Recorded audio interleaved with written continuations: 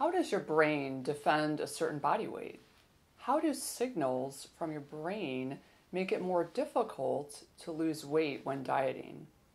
Hi, I'm Dr. Maria Conley, and today I'd like to review how your body uses energy from food. We will see how your body tries to maintain a set weight. We'll also see how chemical signals to the brain make it difficult, but not impossible, to maintain long-term weight loss. The amount of energy that your body uses every day is called your total daily energy expenditure. The components of your total daily energy expenditure include several different things. So first of all, your basal metabolic rate, or BMR, which accounts for 60 to 80% of the calories that you burn every day.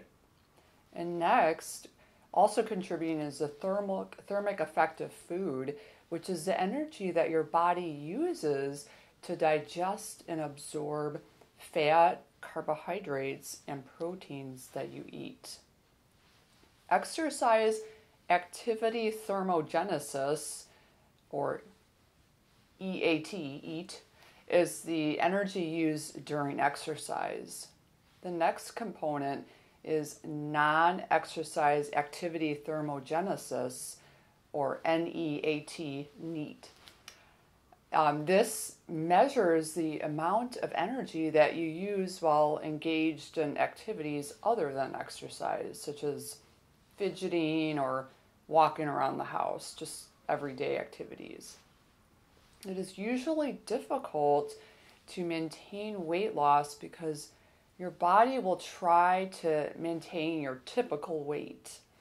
After weight loss, several things occur in the body that make it more difficult to further limit food intake and to burn additional calories with exercise. So when you lose fat cells, the level of leptin in your blood decreases. So recall that leptin is a hormone that's actually produced by your fat cells. The low leptin level makes your brain think that you're low in stored energy and that you're below your natural weight. Thus, your brain will then tell your cells to save energy instead of wasting it. You will burn fewer calories when you're exercising, and your basal metabolic rate will decrease. Your body will use energy more efficiently in almost every physical task, meaning that you will waste less energy as heat. Because your body is trying to save energy, you will want to eat more as well. The bottom line is that your brain controls your body's energy balance. Hormones released by your fat cells, pancreas, stomach, and gut act on your hypothalamus, which is an area in your brain, and other brain centers to communicate the status of your current energy balance. These hormones, including leptin, insulin, and ghrelin, will try to maintain homeostasis, or balance, in your body, meaning that your body will try to maintain your previous weight after recent weight loss. Most people who successfully maintain long-term weight loss exercise regularly. Physical exercise strains your muscle, creating temporary inflammation, and forces muscle to rebuild so that it is stronger. Researchers have discovered a hormetic effect of exercise, meaning that a low amount of stress actually benefits your muscle and decreases inflammation in the long term. Recall that inflamed fat is the real culprit behind obesity-related disease. In addition, regular exercise fine-tunes your body and allows energy and oxygen to get to the cells that need it more quickly and more efficiently.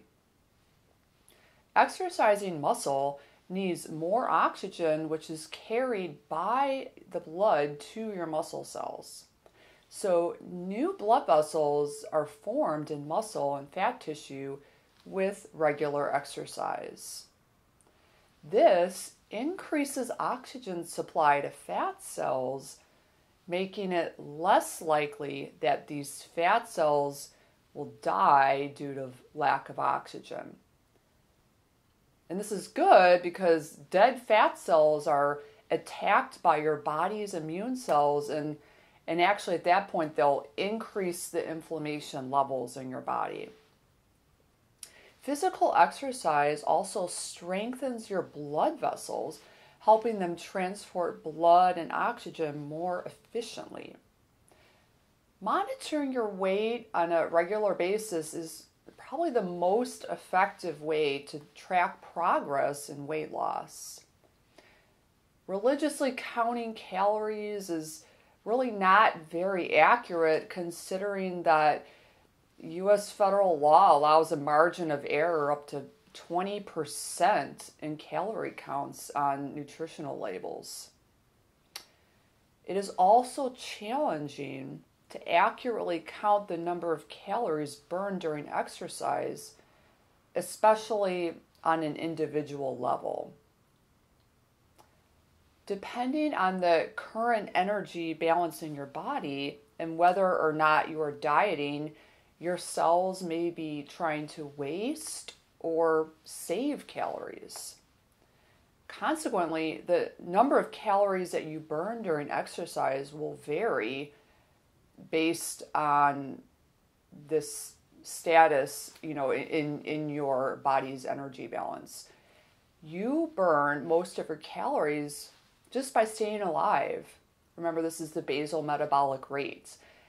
Your body needs a large amount of energy to provide fuel to your organs, to maintain your body fluid levels and just the right concentrations, and to keep your body in working order.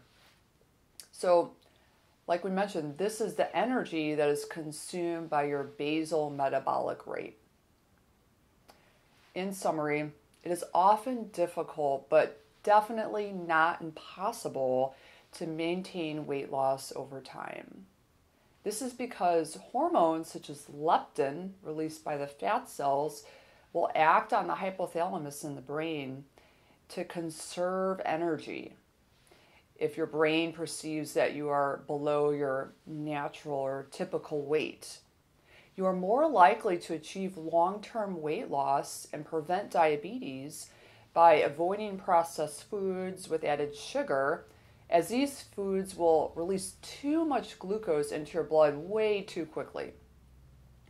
By eating natural and unprocessed foods, you'll make it easier for your body to process glucose because there'll be less of it entering your blood. If you consume a lot of processed food, your body will be unable to process all the glucose entering your bloodstream, and it will be stored as fat, probably in your liver. As you gain more and more fat cells, your insulin and leptin levels will increase, making it more likely that you will develop insulin resistance and leptin resistance. If you accumulate too many fat cells, it also becomes more likely that these individual fat cells will become too big and will die off due to lack of oxygen. When fat cells die, as we mentioned, that specialized immune cells called macrophages will suck them up and release attack chemicals such as interleukin 6, otherwise known as IL-6, which will first cause inflammation in the fat cells, and then that inflammation will leak out into the rest of the body. Inflammation is what makes obesity so deadly. To recap, we talked about how your body uses energy. we reviewed how your brain ultimately controls your body's energy balance. We discussed how your brain sends signals to the rest of your body to maintain a certain weight. We saw how processed foods can damage your body. It is important to monitor your weight instead of counting calories when trying to lose weight, just because it's a more accurate method. Exercise is also key to long-term weight loss for the many reasons that we mentioned previously. Thank you for listening. I hope that this was helpful for you.